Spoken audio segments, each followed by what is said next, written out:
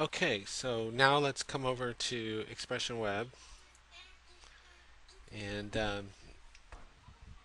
see how we can load up the site that we built earlier.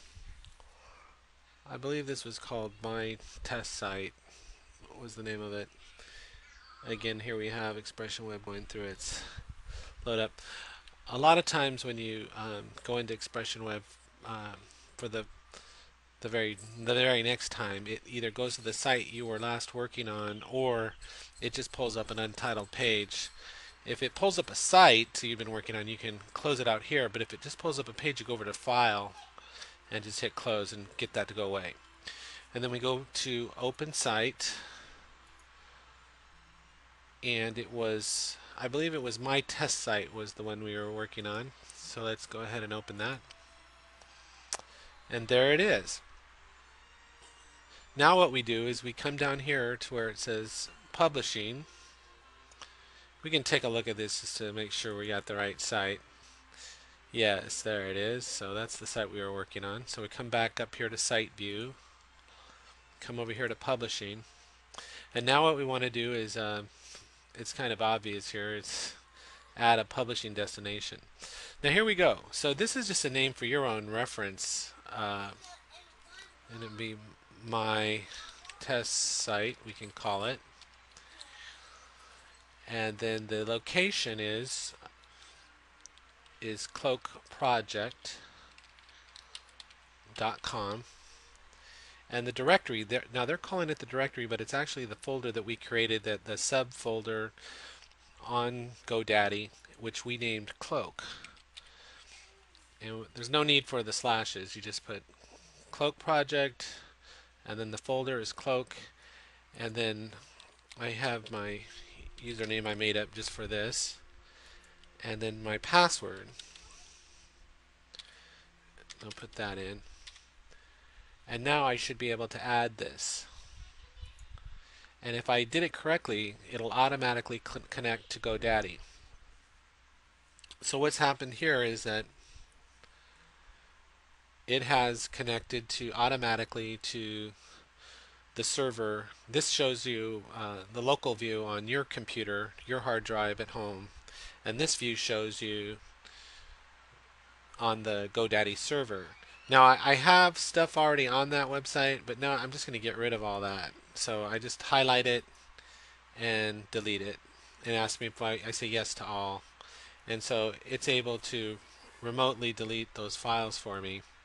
So this is pretty slick. I mean, that there's what they call an FTP client, or basically a mechanism for loading your websites built right into Expression Web. So now this part really couldn't get much simpler. This is the domain name. That's the folder I created on GoDaddy. This is my test site that I created in an earlier project. And now all I need to do to upload it to GoDaddy server is just hit that arrow. As simple as that. And it automatically uploads all the files for me. And you can see the new Expression Web actually loads more than one file at a time. It can load 4, and so it actually downloads pretty quick. So now what's happened is all the files that I created for my website, my test site, have now been uploaded to Cloak Project, into the Cloak folder. So now what I should be able to do is go to, let's see what we can do here. Go to Google here, and I should be able to type in Cloak Project. Cloak, oh, there it is. And I better see the website that we created. Yeah, so there it is. The website that we created now has been uploaded. It's on a GoDaddy server hosting account.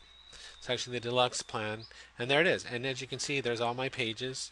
Of course, I haven't filled in all the content, but that's my website.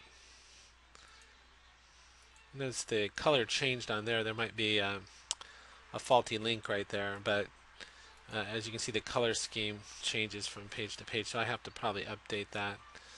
But it's basically my website fully uploaded onto cloakproject.com, and there's that default again, which is the home page. And that's basically all there is to it. So let me close out of this. Here's how you do it. Now I did want to show you one last thing here before we close out.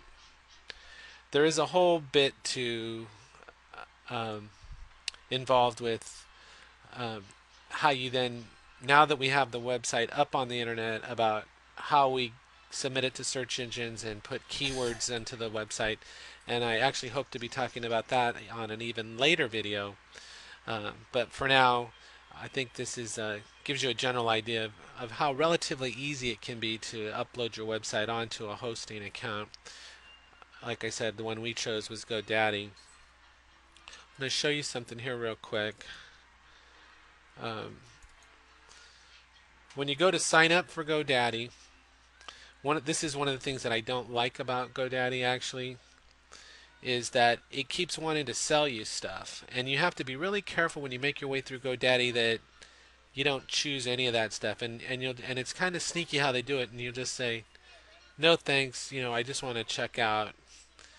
And when it's all said and done and you finally get to the checkout page, here's where you would enter that promo code, and you click apply code, and then it'll give you the discount, that additional 20% or whatever you find on the internet. So I just throw that out there because I hate to see anybody pay more than they have to for anything. And like I said, GoDaddy does seem to be pretty reasonable in terms of cost. So to get a website uploaded, you just need a domain name and you need a hosting account. And for now, I think that's about it. I will plan to do another video on how to get your website submitted to the search engines and how to put keywords in it so then people can actually find you.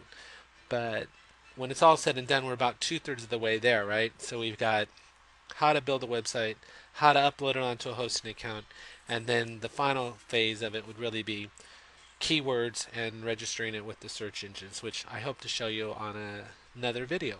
So thanks again for everything, and I really hope you find this helpful.